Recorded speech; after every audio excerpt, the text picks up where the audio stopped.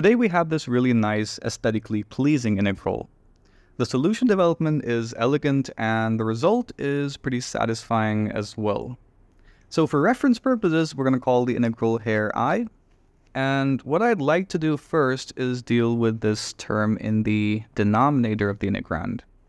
So let me write this as the integral from 0 to infinity of x squared divided by, I want to factor out an e to the x term from here. So I can write this as e to the 2x because of the square times 1 plus e to the negative x squared dx. Okay, cool. And you can write this in a cleaner manner as well as the integral from 0 to infinity of x squared times e to the negative 2x dx divided by 1 plus e to the negative x squared. Now we have a structure that's pretty conducive to a geometric series expansion. So let's recall the geometric series. We know that the reciprocal of 1 plus x can be expanded as the sum over the non-negative integers k of negative 1 to the k times x to the k, provided that the absolute value of x is less than 1. And that is true for e to the negative x on our interval of integration. That means we can expand 1 by 1 plus e to the negative x as the sum over k of negative 1 to the k times e to the negative kx. And I know what you're thinking. We need a series expansion that involves 1 plus e to the negative x squared in the denominator. So how can we achieve that? Well, that's pretty simple. All you have to do is take the infinite series we've just inferred and differentiate this with respect to x. Okay, cool. So this implies on the left-hand side, you have, because of the power rule, a negative sign. So 1 plus e to the negative x. And there's now an exponent of negative 2, so that's a square in the denominator. And because of the chain rule, you have the repeated function times the derivative of negative x, which is negative 1, and the two negative signs cancel out quite nicely. And on the right-hand side, you have the sum over k of negative 1 to the k times negative k times e to the negative kx.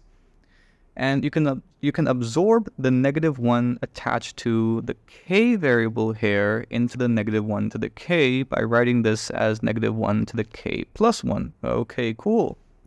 And notice first up, for the k equal to 0 case, you just get a big fat 0, meaning that we can start the sum at 1 instead. So this implies that e to the negative x divided by 1 plus e to the negative x squared can be expanded as the sum over k, the sum over the positive integers k of negative 1 to the k plus 1 times k times e to the negative kx. Now that we have this really awesome series expansion, we can use it to evaluate the integral. So first up, we have to expand this e to the negative 2x term as e to the negative x times e to the negative x, and we have the required structure for applying this series expansion. So we have the integral now from 0 to infinity of x squared times e to the negative x times the sum over the positive integers k of negative 1 to the k plus 1 times k times e to the negative kx dx. And these terms outside the summation operator are independent of the index variable k, so we can just slip them into the sum here and write this as the integral from 0 to infinity of the sum over k of negative 1 to the k plus 1 times k times x squared times e to the negative k plus 1 times x on multiplying the two exponential terms, integration with respect to x, of course. And switching up the order of the integration and the summation operators gives us the sum over k of the integrals from 0 to infinity of negative 1 to the k plus 1 times k, which is independent of the x variable with respect to which we're integrating. So we can just pop them outside the integration operator. We have negative 1 to the k plus 1 times k, and we have the integral of x squared times e to the negative k plus 1 x. And the integration here is pretty easy to carry out. All you need is a substitution involving this argument of the exponential function, that is k plus 1 times x. We let it equal to some other variable, call it u. And this implies that I equals the sum over k of -1 to the k plus 1 times k times the integral, still from 0 to infinity, as the limits are clearly not bothered by our transformation. And x squared turns into u squared divided by k plus 1 squared. We have e to the negative u, and the differential element transforms into du divided by k plus 1.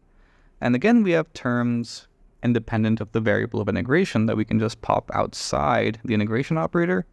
And we can write this on multiplying out the terms, of course, as the reciprocal of k plus 1 cubed. And we have this integral that I'm just going to write in a more clean manner, from 0 to infinity of u squared times e to the negative u du, which we recognize as the gamma function, our old pal, the gamma function evaluated at 3, which is 2 factorial, which of course is 2. So this implies that I equals twice the sum over the positive integers k of -1 to the k plus 1 times k divided by k plus 1 cubed. And all that's left to do is evaluate this infinite series. And that's actually a pretty simple task, because all you need is a transformation where you let k plus 1 equal to n. And this implies that I can be written as twice the sum over n, starting at 2, of -1 to the n times n minus 1 divided by n cubed. And using the linearity of the summation operator, we can write this as twice the sum over n of -1 to the n times n divided by n cubed, which of course simplifies out to the reciprocal of n squared, minus twice the sum over n of -1 to the n divided by n cubed. So we have a couple of familiar faces from the realm of infinite series expansions, and they're even more familiar once I pop in a couple of negative signs, so I can write the alternating terms as -1 to the n plus 1. So that means all I have here is a couple of instances of the Dirichlet eta function.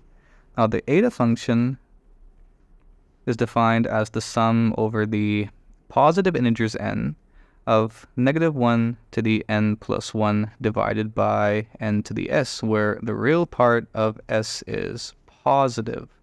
Okay, cool. That means we have I equal to -2 times eta 2 plus 2 times eta 3, but there's something missing from these eta functions, because our sums are being evaluated at the positive integers over the positive integers starting at 2. So we're missing the cases for n equal to 1. And for n equals 1, all you have is -1 to the 1 plus 1 divided by 1 squared and 1 cubed, which in both cases just evaluates out to 1.